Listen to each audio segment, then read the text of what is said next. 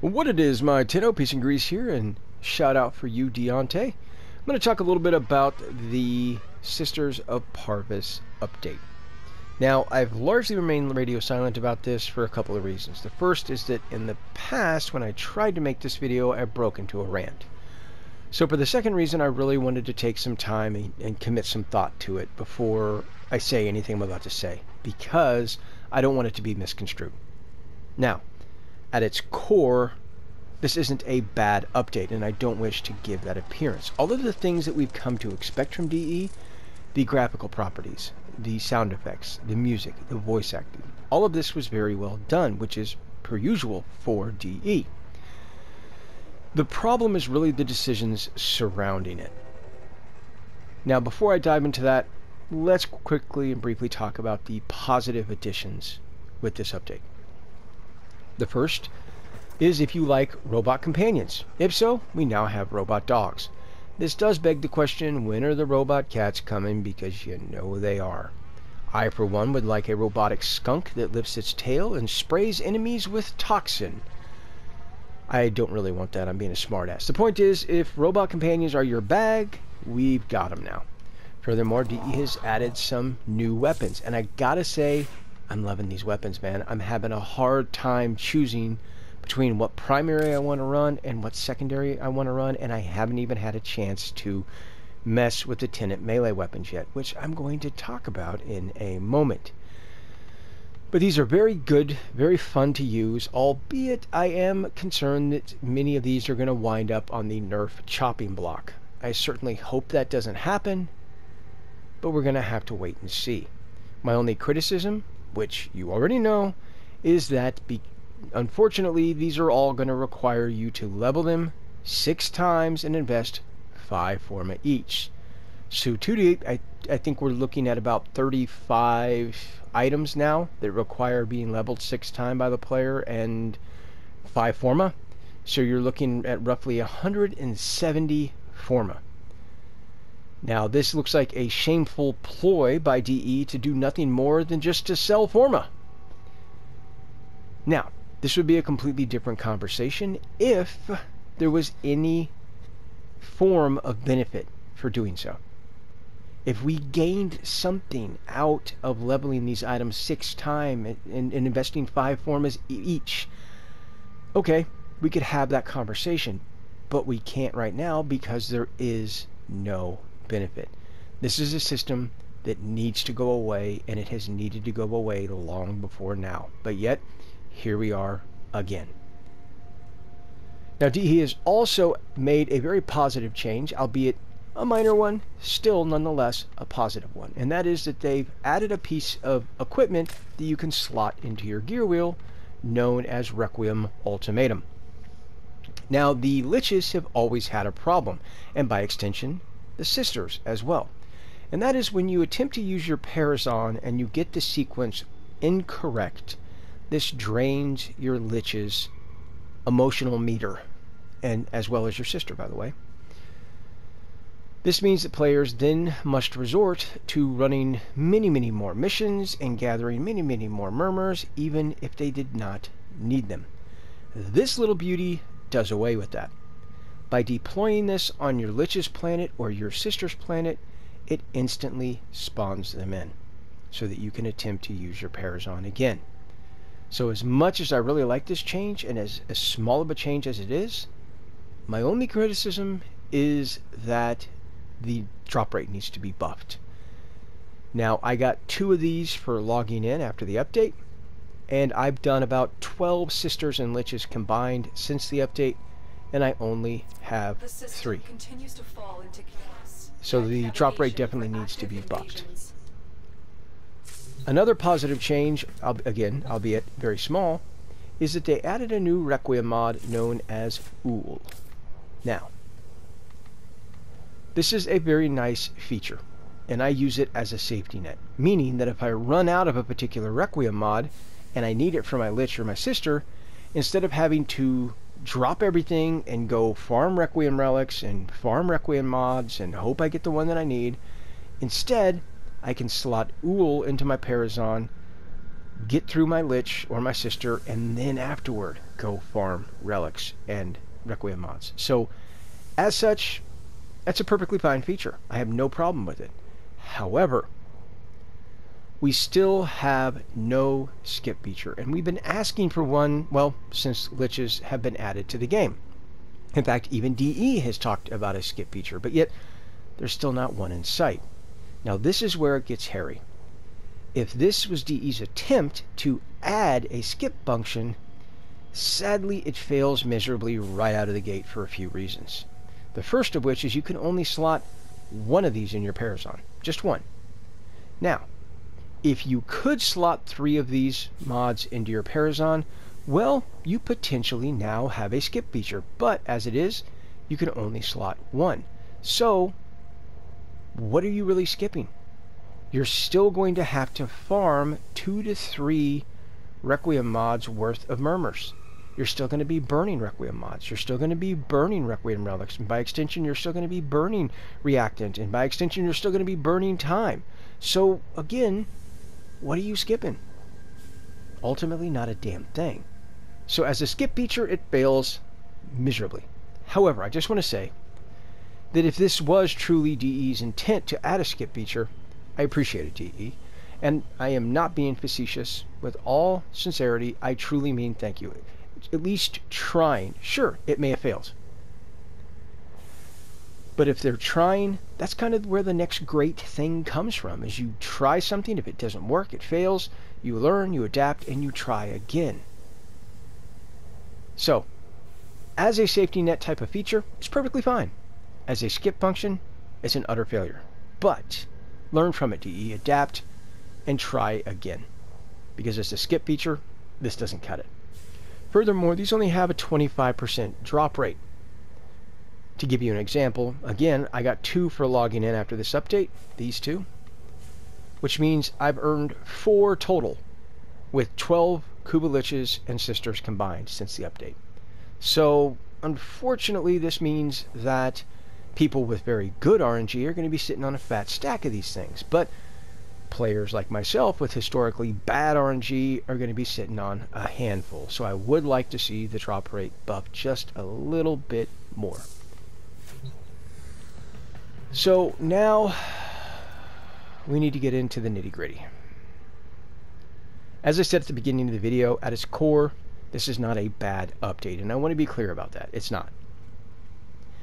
The problem with this update is the decisions surrounding it. As an example, in completely a hypothetical situation, what if I told you that I had an inside source at DE? And the next update, 100% guaranteed, was going to force players to play Defection, Conclave, and Infested Salvage. But DE wasn't going to improve, change, or alter any of those game modes, nor were they going to add anything to them. Players were going to have to run them purely to advance the mission, the quest. What would your response be? Yeah, you'd probably have some colorful language in response, and rightfully so. Now again, that was completely hypothetical, but the reason I bring that up is because that is precisely what this update does. It forces players to engage with old game modes, but DE doesn't even care enough themselves to improve or change any of these game modes or add anything to them. So the ultimate question is, if you don't care enough, DE, to improve these, why should the player? Now, as it stands right now, this update seems to focus on forcing players to play those old game modes. For example, we're now forced to play Granum Voids. The issue here is countless players, myself included, need nothing from the Granum Voids. I've ran this many times for myself, for friends, for clanmates. I'm sitting on multiple sets of Protea in my foundry, not to mention the one I have built in my arsenal and the one that I've subsumed to my helmet. So I don't need any part of Protea. Furthermore, I don't need any of the weapons. I've built all of the weapons, leveled all of the weapons, and formatted all of the weapons, and this isn't even counting the countless other sets, again, that I have in my foundry. So I don't need any of that. So running Granum Voids benefits me in no way, shape, and or form. At all. Now, if DE had, say, added the Tenet melee weapons to the Granum Void, now I have a reason to run it again. The Tenet melee weapons have a connection to the Corpus, to Parvos, to the Sisters. The Granum Void would have been the ideal spot for them. Now you may be wondering, where the heck did the Tenet melee weapons wind up? With a random syndicate. And I can't make this up. Now you may be thinking, oh, so I just use my syndicate faction standing to buy them.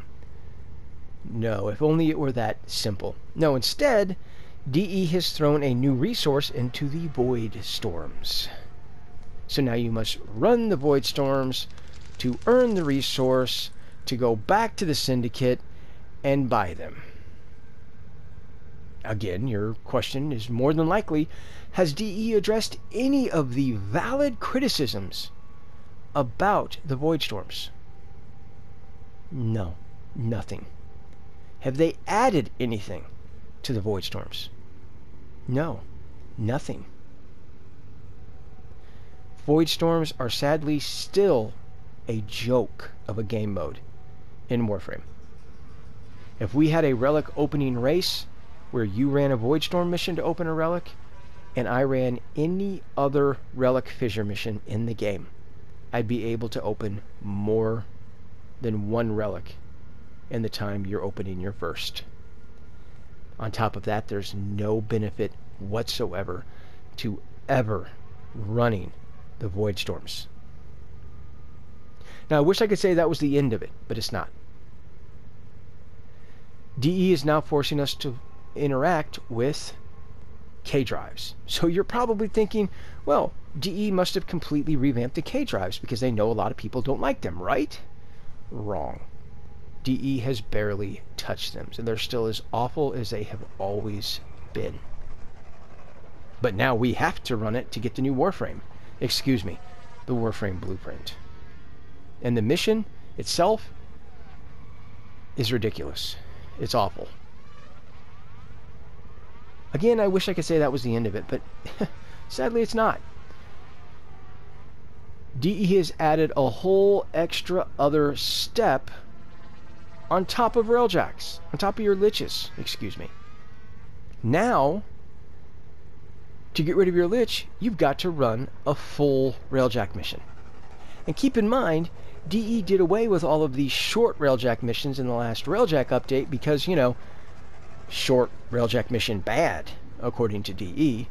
So when I say you have to run a fully fledged railjack mission, I mean 70 plus fighters, 4 cruise ships, security nodes on the ship, before you ever get to your lich. Now at this point, your questions may be, has DE added anything to the players to compensate them for the increased time requirement? Not a thing. At all. Apparently, the time we invest to farm our Requiem relics and to refine our Requiem relics and farm reactant and crack relic after relic trying to earn sets of Requiem mods and burning through our Requiem mods and our Requiem relics and our reactant to get a lich and get rid of a lich over and over again. Apparently, all of that time isn't enough in DE's eyes. No, we must invest more time. And player compensation? There is none. There's absolutely zero benefit to doing this. Now, to be clear, I have no problem with the the Sisters being in Railjack. It makes perfect sense. The Sisters started in Railjack. They should end in Railjack. So I have no problem with that. But the Kuba Liches have never had anything to do with Railjack. In fact, the Kuba Liches still have nothing to do with Railjack. On top of that, now you must fight your lich twice and defeat your lich twice. Same goes with your sister. This defeats the entire purpose of having a final confrontation. You've already fought and defeated them once, but now you must go and fight and defeat them again. Doesn't seem like a final confrontation to me if you're having to do it multiple times, does it? That portion is pretty idiotic.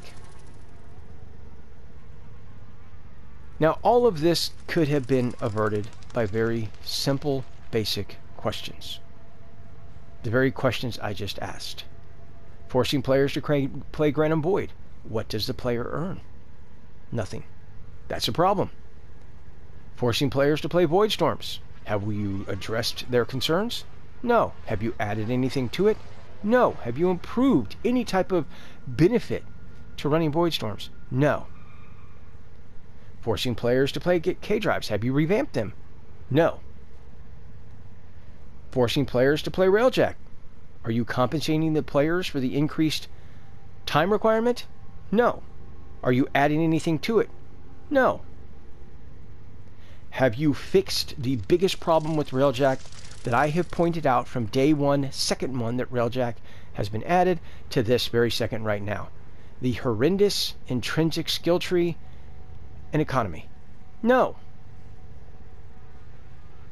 Again, the question comes down to one simple thing. DE, if you do not care about these game modes enough to fix them, address players' concerns, to add a damn thing to them, why should the player? Now, to be clear, if DE had improved, fixed, altered, changed, made better, added anything to these modes, I wouldn't have a problem with having to run these game modes. It makes sense. DE invests time and resources into changing up, fixing these game modes. Yeah, of course DE wants players to see it. They've invested time and man-hour into it, and resources. Of course they would want players to see it and interact with it. I would have no problem with that. But the fact that DE doesn't even care enough about these game modes to make any changes, that's really a problem. Now, I would love to give you some valid excuse as to why this happened, but I've racked my brain and I can come up with nothing. For example, what if the interns did this update? All of the main staff at DE went on vacation and it was just the interns that did this update. In that case, I can excuse a lot. This was their very first update. They did a good job. They released an update that wasn't buggy or glitchy, that had some nice additions to it, but they don't know the game. They don't know the community. They don't know the game's history. They don't know about the criticisms we have about certain things. So, of course, they wouldn't know to ask these questions. But it wasn't the interns that did this update. It was the main staff. I even came up with far-fetched excuses, like, what if Tencent kicked in DE's door and took over the studio and was like, no more good updates ever. Every update from now on must be shit. Can you imagine that movie? Digital Extreme Studio has been taken over. Only one group can take it back. 1 million registered losers are seeking vengeance. Yeah, that sounds like a shit movie. I wouldn't watch it either. Anyway, being a smartass, the point is that I've tried to think of any plausible reason why that this update could have been released, and there isn't any.